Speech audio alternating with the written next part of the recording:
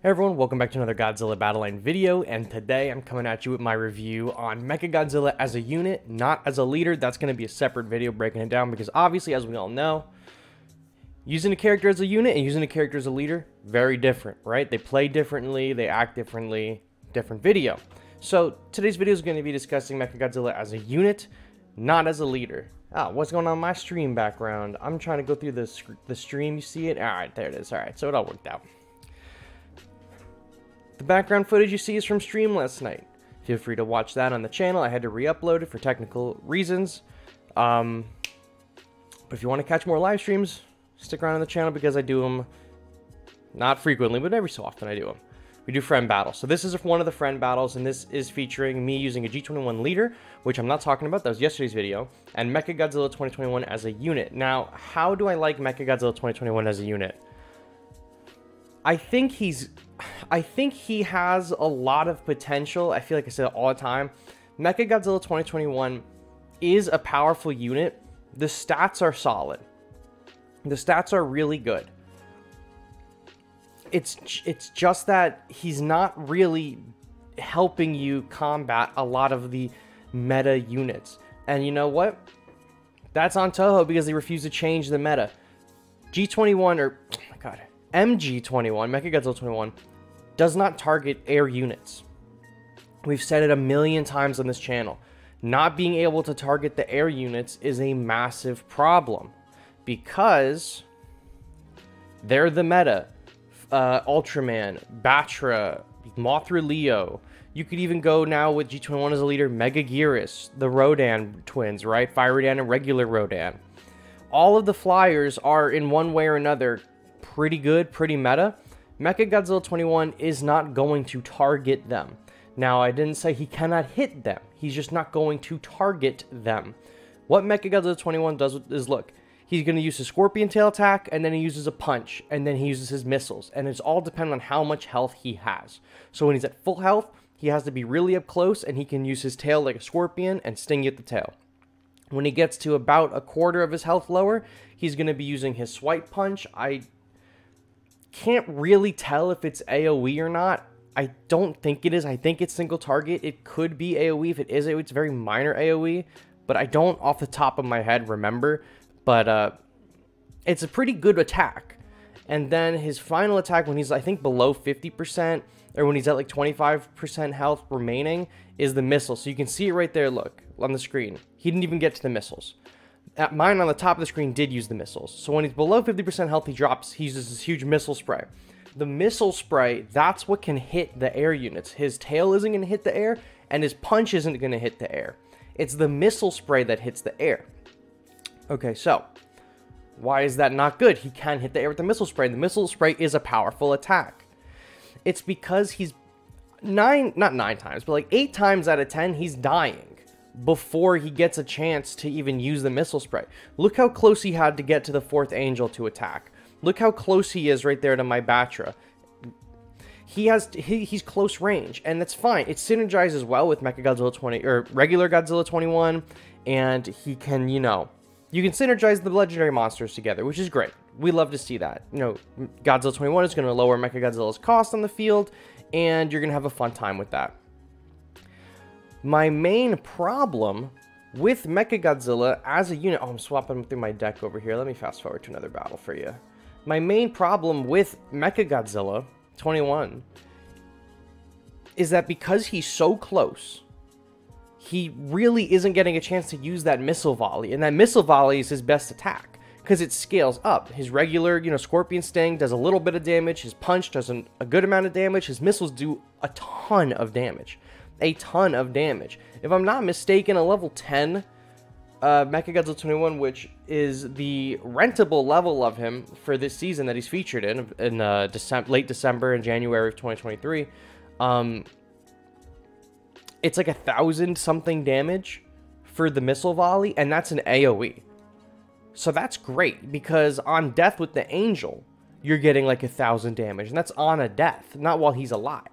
MECHAGODZILLA 21, while alive, will deal that much damage as an AoE.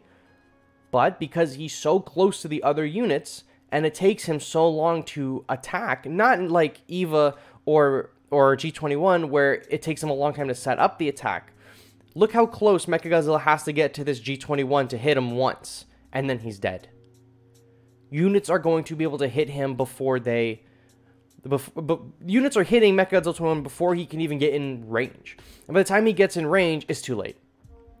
So his best ability, you're not really using it too often, unless, like on stream last night, thankfully, a lot of the people that joined in my battles were also using, you know, MECHAGODZILLA 21, G21, or Kong or something, and we could test more close-range battles.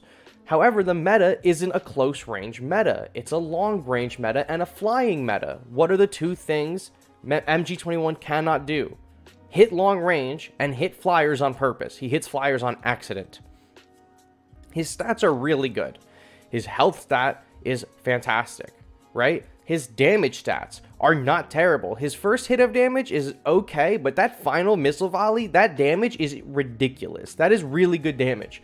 And I think later on, when you bring MECHAGODZILLA into like the arena, maybe not when everyone's rented at 10. Say you invested all your G materials into MECHAGODZILLA 21 and you get him to level 15 for next season, so everyone else has him at like 2 at the minimum, right? Something like 2 or 3, and you have yours at 15, you're going to see really good results, but that's because he's overpowered.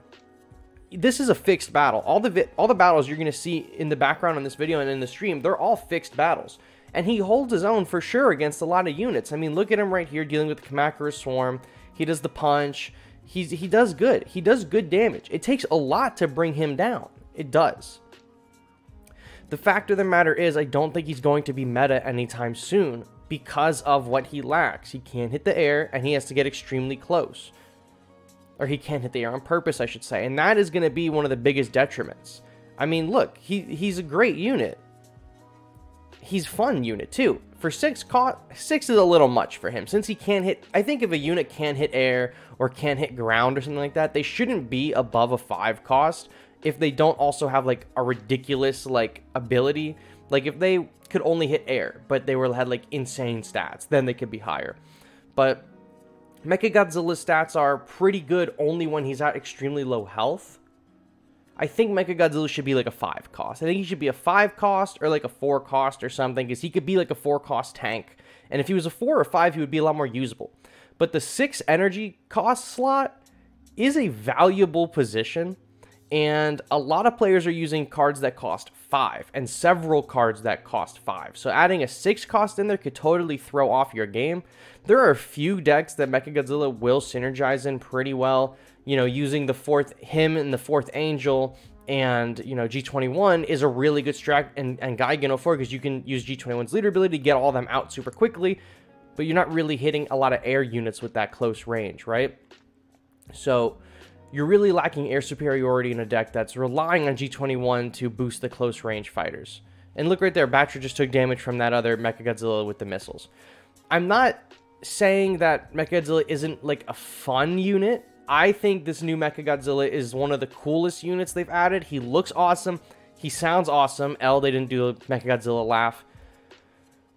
But I really don't think at the moment he's going to be impactful going forward. I hope I'm wrong. He's only going to be available for the next 6 months, right? So keep that in mind. So whatever you get him to in 6 months is what he's probably going to be until they decide to bring him back or bring back more Monsterverse characters, whenever that is. I like him a lot. I'm probably not going to invest a lot of my G material into him. I think he's a fun unit. I think he's a fine unit. I think if you want to use him, you can use him reliably. You just have to kind of be really smart about it, because he's such a close range fighter. You really got to just like try to protect him and make sure, I mean, he can tank a lot, but you really want him to be using the missiles. And most of the time, if he's getting targeted and then he can use the missiles, it's maybe a little too late for him. So I like him. He has my seal of approval as being a decent unit. I don't think he's going to be meta anytime soon. I hope I'm wrong. I hope this is a video that ages poorly, and I hope that maybe I'm just missing something from him, where I'm just not good at the game, or the people I'm fighting aren't good at the game, and I'm really not seeing the potential.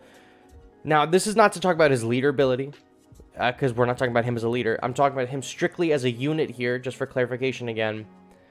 I think that he's fine. I think if you want to use him as a unit, you can use him and feel comfortable that you're going to have a fun time using him. I think you're going to have to be a little bit smarter about how you use him. And honestly, the same could be said for Godzilla 2021. He's also a good unit, but he's a little bit harder to use. So for the easiest monster versus monster to use is Kong, because you just drop him and let him have fun. But G21 and MECHAGODZILLA take a little bit more finesse to pull off correctly. So they're more of like a, I don't want to say like a high skill gap, but I feel like G21 and MECHAGODZILLA kind of are more of like a high skill gap card, where you need to be a little bit smarter with how you place your pushes with them to get the most out of them. Like, look at this against this Mecha, or against this G89. Look, he goes to town over here. Look at that. Bam, bam, Scorpion Tail done.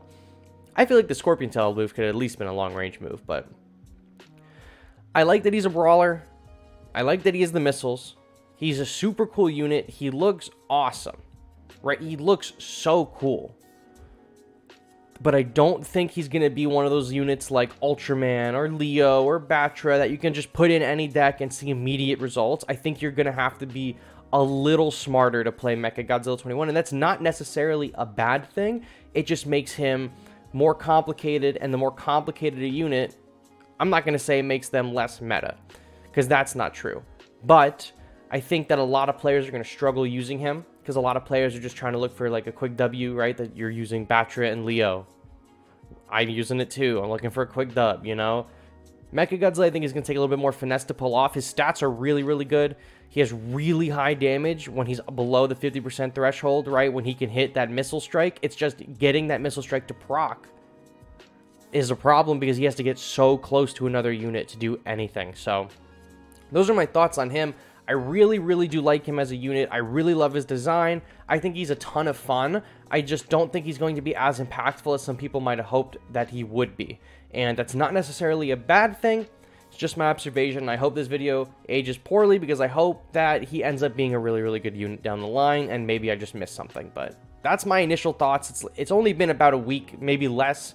I think it's been less than a week since he's been up. So these are my early thoughts. That's why it goes in the early thoughts and first impressions video playlist. That's what I got for you guys today regarding MECHAGODZILLA 21. Thank you all so much for watching, and I will catch you on the next one. Bye-bye.